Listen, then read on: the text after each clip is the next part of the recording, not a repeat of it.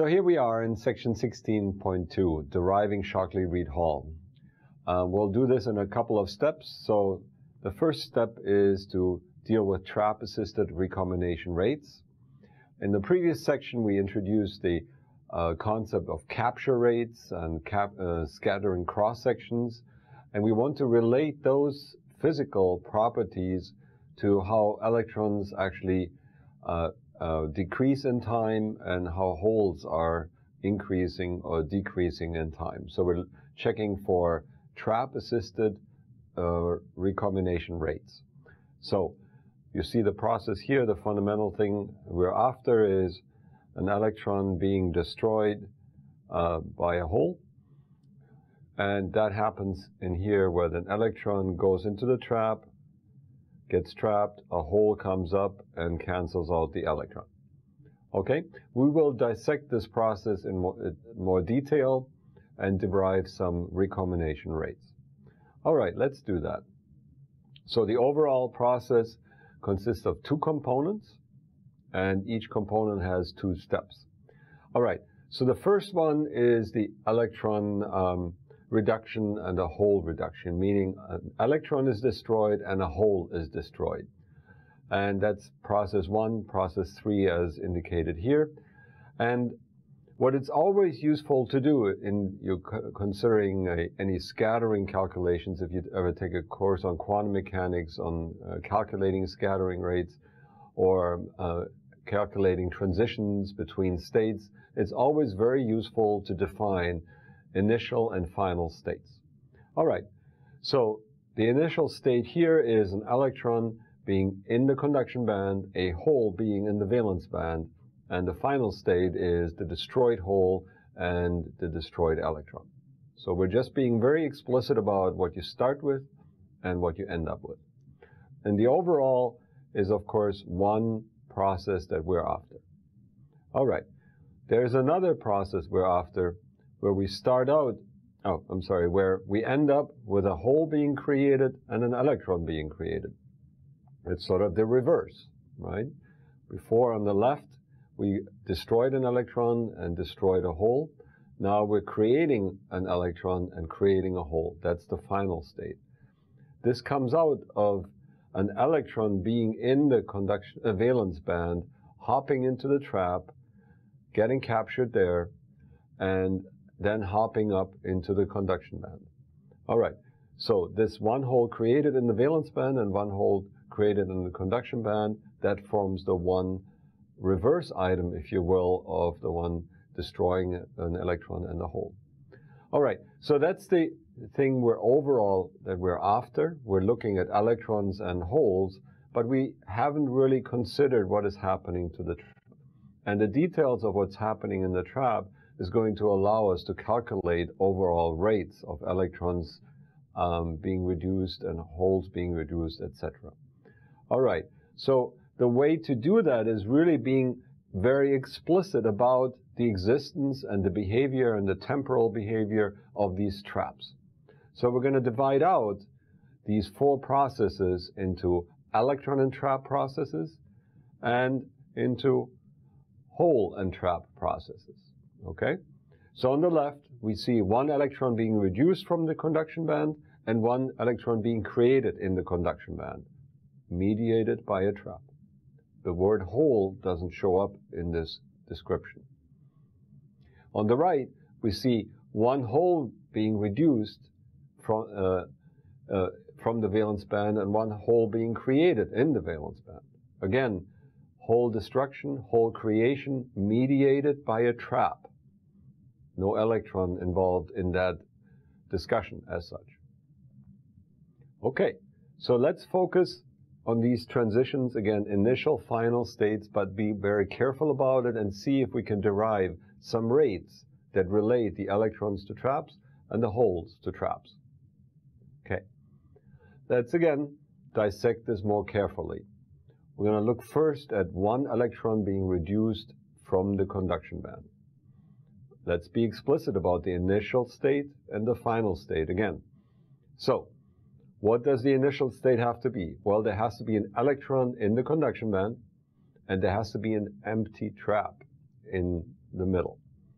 Okay, so it's a hole occupied trap and an electron in the conduction band. The final state is an electron that is destroyed in the conduction band and an electron sitting in the trap.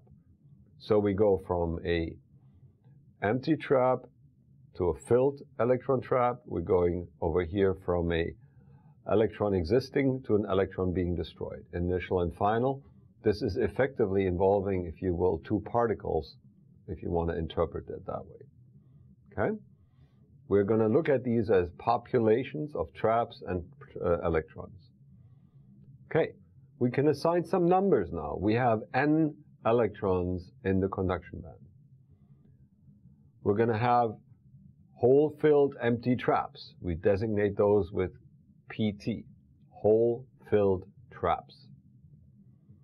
And we're associating a capture coefficient, an electron capture coefficient for a trap that is empty. An empty trap that is going to capture an electron has a capture coefficient Cn. Okay. Now, we're going to do the same thing here on the similar process on the right-hand side, but now for an electron being created. What's the initial process? Well, there must be an electron sitting in the trap being pushed up or getting excited into the conduction band. So the final state is that there's an empty trap and an electron in the conduction band. So we go from full trap into empty trap and from a non-existing electron into a filled electron state. All right, let's assign some numbers here. Well, if we go from an empty electron state to a full electron state, that means the state at least must be open. So it must not be occupied. That means it must be open or free, and that is 1 minus the Fermi function in the conduction band. Remember, we calculated previously the Fermi function. That is the occupation of electrons in states. Well, not being occupied means 1 minus F, because the maximum value of F is 1. It's the probability of occupation. So 1 minus being occupied is open. All right. We also have a number of electron-filled traps, NT, and capital T, number of electrons in traps. All right. And we're going to emit these electrons from the trap. So we have an electron emission coefficient. Okay? So these are now some numbers that occupy states. So PT is a number of hole-filled or empty traps, and NT is a number of electron-filled traps. So these are numbers, total numbers. Okay? And we have, as discussed in the previous section, an electron capture coefficient and an electron emission coefficient. Okay? And in the later segment, we will relate those two physical constants, or these two elements here. But let's just live with them for now and look at the electron rates that we can devise. All right. So if we are now looking at the blue process on the left, what are we doing? We are destroying an electron in the conduction band. If we look at the rate of change of electrons in the conduction band, we are reducing the number of electrons. Therefore, we have a minus sign here. We're reducing the number of electrons in the conduction band by multiplying the number of electrons with the capture coefficient and the number of occupied whole occupied traps. Okay? So that gives us this term here. This will reduce the number of electrons in the conduction band. On the right, we're creating electrons. That's why we have a plus sign here.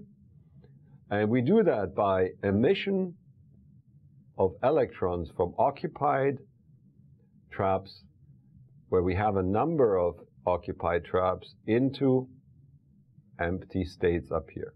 And so the rate at which that will happen is indicated in here.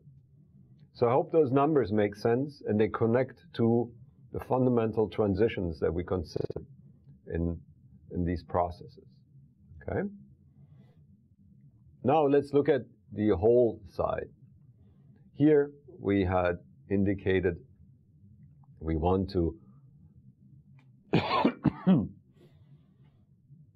pardon me. We want to reduce a hole from the valence band, so we want to destroy a hole, and we want to create a hole. All right? So let's look at these processes also a little bit more carefully. So what was the original thinking about this? We want to look at the left process number 3 first, one hole being reduced from the valence band. And the way we sketched it was the initial state is an electron sitting here in the trap, hopping down into a hole, and therefore leaving a trap, empty trap here and destroying a hole. All right, this notation or this thinking involves an electron and a hole. So it's an electron-focused point of view. Let's look at it slightly differently, and we want to have a trap and hole focused point of view. So let's change this point of view slightly and say we start out from an electron that is sitting in the valence band, because that is the particle we want to destroy. Okay? And the electron hops into the hole hops into an electron-occupied trap. Okay, so now we're talking about a hole doing something with a trap that has a certain state. That is a hole and electron point of view. It doesn't involve counting electrons anymore. It only involves the particles we're interested in. We're interested in the occupation of the trap state and the occupation of the hole state. Okay? So we're going from a hole being present to a hole being destroyed, and we go from a trap being filled to a trap being empty. All right, so with that, we can find some decent rates. We count the number of holes that are in the valence band. We count the number of electron-occupied traps. Again, that's not an electron property, that's a trap property. And we look at a capture coefficient by which these holes are being captured. Again, this is a hole-focused point of view. Okay? Let's look at the reverse process. One hole being created in the valence band. Okay?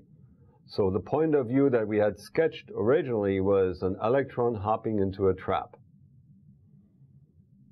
And we're ending up with a hole and an electron-filled trap. Again, we want to introduce a trap and hole-focused point of view. So we'll modify the picture just slightly. The initial state will be a hole-filled trap. And the final state will be,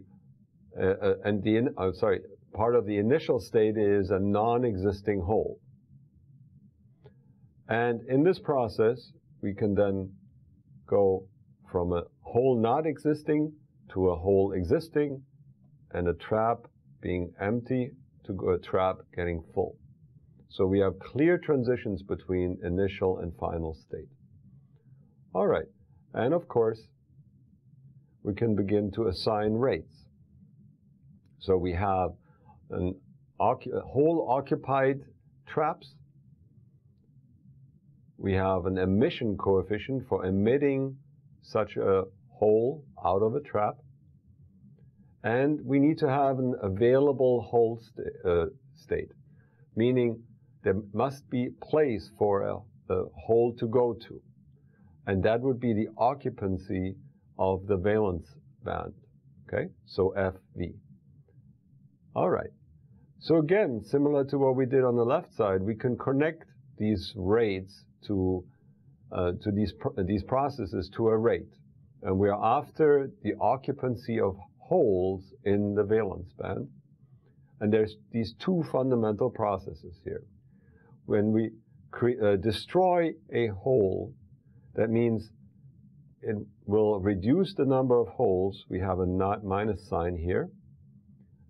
And the process is that we need to have a number of holes that are going to be destroyed, and they're being captured by a trap, and we have NT traps available. So that's this rate here. We reduce the number of holes by capturing them into a number of available traps that are electron filled, NT. By the similar token, we increase the number of holes. We create holes that will have a positive sign on the rate by emitting holes from hole-filled traps into empty states. That's this rate. Okay? So we have two rate equations that we obtained now that are trap assisted. It involves the counting of the traps and the counting of the electrons on this side. And it involves counting holes and traps on the right side. Of course, the traps are the mediator of this process. But these are the two opposite processes that exist. One here is the opposite of 2, and 3 is sort of the inverse process of 4. And that will be important in the next segment when we will connect capture and emission. Because capture here is related to emission in these two opposing processes. Again here, capture and emission they have to be related to each other in some shape or form, and that will be the next step. But we couldn't have done that if we didn't look into the details of the traps with their partners. Electrons on the left side, holes on the right side. Okay, so we have trap-assisted recombination rates, and now we're going to relate these capture and emission to each other. That will be the next segment. So, thank you.